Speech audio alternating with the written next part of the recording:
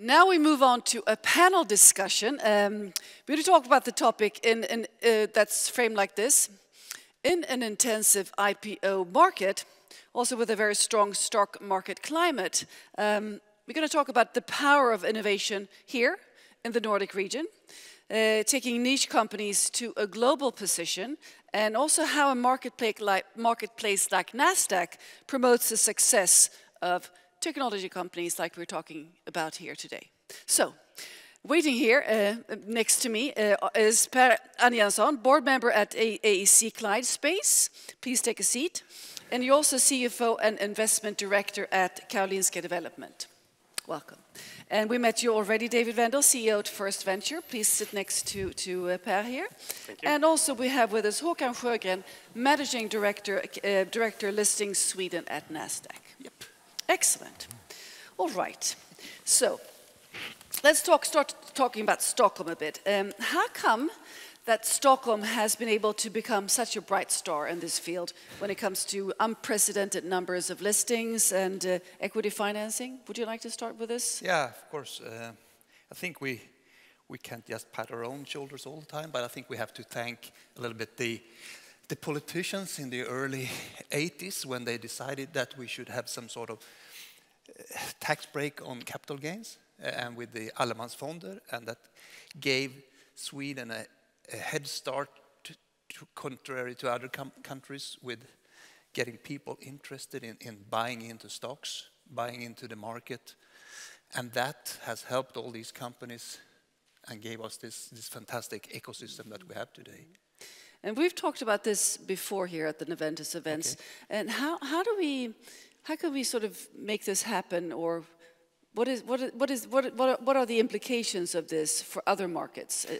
We are a bright star when it comes to this. How can we inspire other markets to We have follow already suit? done that. I've been sitting with one of the ministers in Denmark, and they came to us maybe 5-6 years ago and asked, how the hell, can you have this fantastic market here and you are taking our Danish company and list them in Stockholm? And this was one of the things, and they actually put in a sort of ISK, investeringssparkonto, in Denmark as well, though they limited it to 50,000 kroner, which is not really what we have. So, but it was a start to get this going. And I mean, since Nasdaq is running the First North market, both in Finland and Denmark as well, so we know the differences. We have exactly the same rules, so it's not more difficult to take a company like these guys to Nasdaq in Helsinki or in Copenhagen. But all the things around are a little bit more, or very much more, developed in Sweden. Well, thank you for your perspective here. And David, how about your perspective on this question? Well, I completely agree with the government regulations that helped boost this, as well as during the 90s, where we had the incentives of getting home computers. Boosting entrepreneurship was a big thing. But for me, that I've been living abroad for quite some time in the US and the Middle East, I relocated back to Sweden about 1.5 years ago. And one thing that struck me moving back was the size of Sweden. It's relatively small, which is a great thing, I believe, when it comes to entrepreneurship. Because big global companies tend to overlook Sweden in their expansion phase. We can just look at Amazon entering quite recently.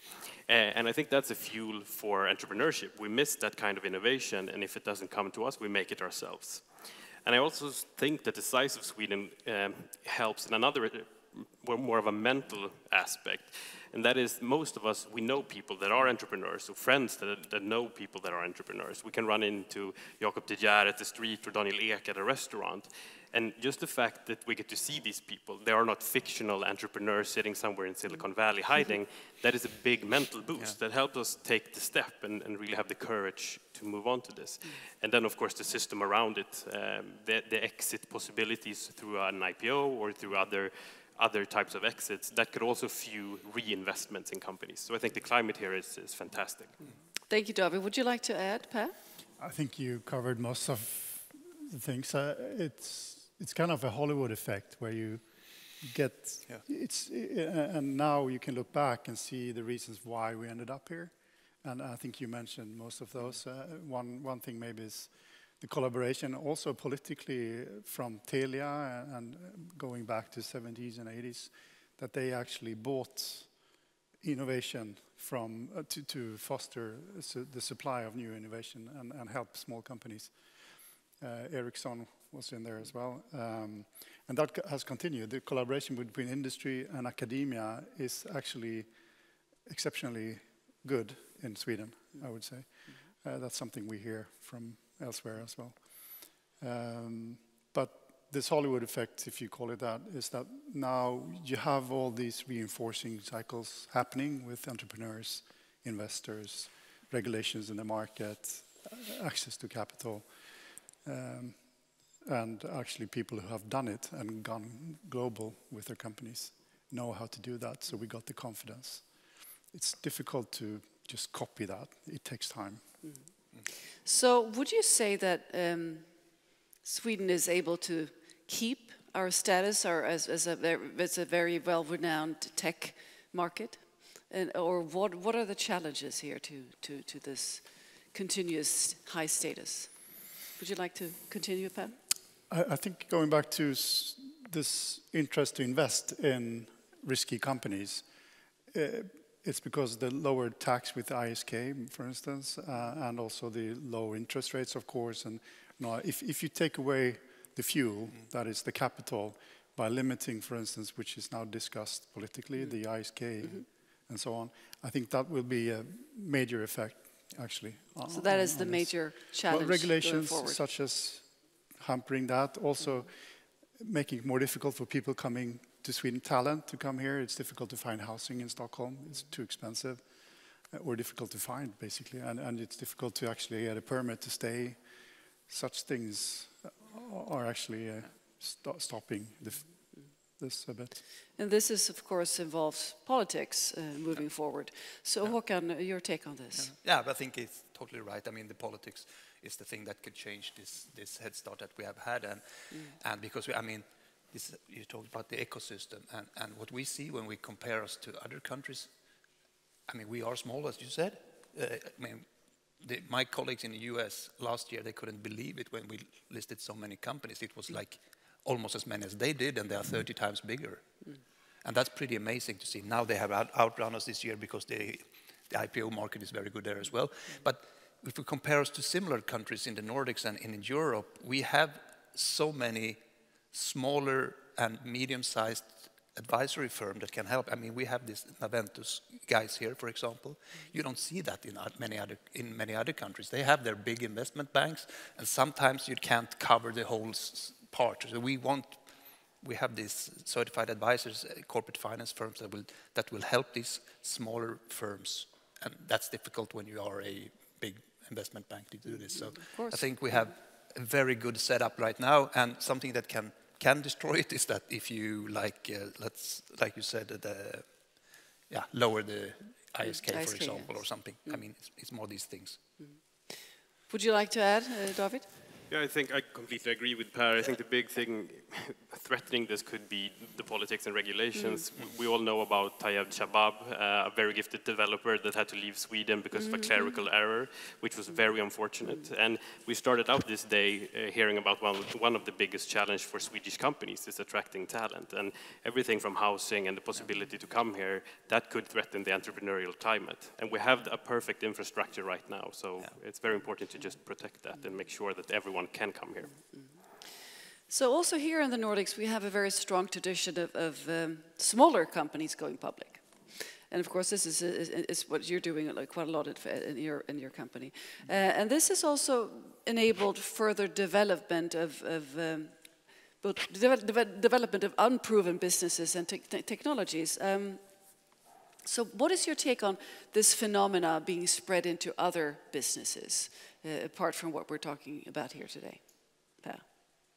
Sorry, I didn't get the question. Spread into other companies? Other markets and regions, this phenomena. I think you're probably better to answer that. Yeah, but then I think we need to, the other markets need to get up with more people that can help the companies. Because, I mean, these young companies coming in maybe from, like you said, from Karolinska Development, they come in small companies.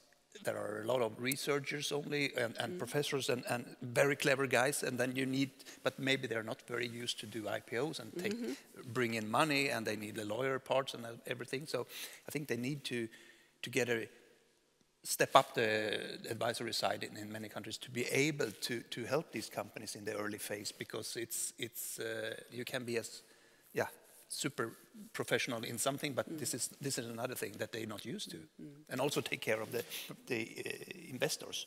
This must be something that you're familiar with from your perspective. Yes, venture capital is definitely an important part in the chain, so to say. Was your question more related to the MTFs here, that spreading that to the other exactly. markets? Okay. So I'm not really on top of all the MTFs around in Europe, but I mean the relation has been there in place since 2005, I think, or something. And it's not only having the possibility to do it, you have to have the other things around it, which we have here. But I think maybe you are, no, I think there's one working quite well in Germany, and we actually copied AIM, which was 15 years earlier. So there are other markets already doing it. If it will spread, I think they would like to, but it's not easy. It's also a little bit about putting the right rules and regulations for these markets as well. And it's a sort of a balance between easy access and also being a little bit tough on the companies, so we don't see any scandals and stuff like that as well. And that's a little bit of a challenge to keep it on the right level. And that's, I mean, just go out in Europe and see there are not many of these that are attracting so many companies that we do in little Sweden with 10 million inhabitants. It's quite unique. We should be proud of this, and I guess we are. Yeah, we are. Yes, definitely. you look proud. And as you said before, you said we are such a small country as well, so everybody know each other in some way. I mean, if somebody client call me and they ask for something, and then I always, somebody that can help them. And that's not the case in major markets. I mean, bigger markets I don't are think the same way, no. So David, would you like to add anything here? No, I think most is said. It is sort of a stars-aligned concept. We have everything going on for us here right now. I think the demand is out there in a lot of other markets, but they lack some sort of components to get this to the same stage as we are. It's not impossible that they will get there. I think a lot of them are striving to, but what we have here it's really good.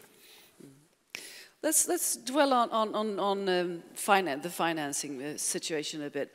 In Sweden and also in the other Nordic countries, we've had a good history of growth companies being able to finance themselves with equity in connection with growth market listings.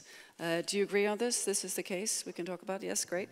So do you see this as one of the important reasons of why unproportionately many tech companies have succeeded here in Sweden, well, and also in the Nordics? David? I think so, yes. I mean, we started out this discussion on the development in the 80s and 90s, and those successful companies that are now unicorns have made exits, some through IPOs, some other ways of doing exits, but that kind of capital is reinvested into new companies that can grow. And that kind of trickle effect, I think, is helping a lot. So without that structure and the environment we have around listings, I don't think we would be the entrepreneurial country that we are today. Thank you, David. Per? No, it's opened up for a lot of private investors who would like to see a liquidity in their holding. And if then you can take the risk because you know you can actually get liquidity not too far away. So it really has helped smooth the whole system a lot.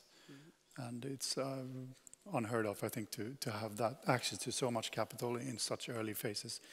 We should also remember there's a big risk with this because there are lots of companies out there, and I'm also responsible for some of that, who will need more capital, and if there's a downturn in the market, it might be quite tricky to be listed, actually.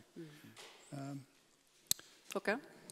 No, but it's true, and we also have to thank, we have Almi and we have Vinnova and these guys as well, helping the companies early stage and angels, and then then we have this market, and I mean, especially in your sector with life science companies, I mean, these companies need money. That's the way it is, and we have many companies in this sector, and they can come in and ask for more. And so I think also it's like you said, it's important to keep a good liquidity in the shares, so investors can get in and out in an easy way. So that's sort of a takeaway for the companies that are going in, that make sure that you spread enough shares so we can have a good liquidity in the shares, and then you will have an easier time on the market. So David, you've been presenting here today, but let's ask now Per and Håkan about what are your main takeaways from the first half of this day listening to the presenters? I'm sorry, I was not here. I was actually in another meeting. I thought I saw you earlier on. Yes. All right, so let's turn to Håkan. I was here and listened to the last three ones, and I know these guys since before. I've listed them all three on our market, so good choice of companies. Good choice of companies. Yeah. Good choice of companies. And I must admit that with 135 listings this year so far, and a pandemic, so I haven't met many of them in a long while. So it was very nice to meet all these people in real life again. So thank you for arranging this. See a lot of happy faces here. It's Yeah, nice to but be able to meet in person. It isn't is fantastic. Yeah, and also that, I mean, we have takes a lot of time to bring in the companies that we have, so it's a little bit backlog on the retention, so to say. So I'll try to do my best. Absolutely. I have one question here that's actually, I didn't prepare, but it just popped up because when you spoke about that it's easy to meet people and that you can call each other and you know each other. When we look at the statistics for Sweden, only 1% of venture capital goes to companies that are founded by women. And of course, we know that we like to hang out and talk to people that are more like ourselves. That's just the way we're run as biological creatures. So how do we get about this so we don't lose companies that might be, should be able to develop in this well, if you look at gender, because that is a topic we need to talk about. So how do we navigate in this so we don't sort of... If I just, since I'm in venture capital, I mean, we don't discriminate in any way, or I mean... I don't think it's discrimination, it's more of making sure that we have that ear open. In life science, there are actually quite a few female founders and researchers, so I think it's fairly 50-50, I would say, in that sector. That's true, it's so different that goes technology. more along where maybe there is a more equal balance, gender balance, in that industry in general. In IT, you have another balance, for instance, and I think that's reflected. If venture capital invests less in women-founded companies, I can't see that. It's actually only 1% that goes to companies that are founded by women. I don't think it's the fault of actually discarding that or any. I just don't understand those figures actually, because people don't really care if it's a woman or a man. It's what the company is and what the opportunity is, I would say. But that's my view. It's just the numbers, the statistics are staggering. So it's just scary. It's important to bring it up. Yeah, David. and this is a big problem, and I mean, we should definitely try to infuse more female entrepreneurs from scratch and in the funding rounds as well. From First Venture's point of view, we're working actively with this, trying to find both ways of identifying female-driven companies through female networks for entrepreneurs or for investors.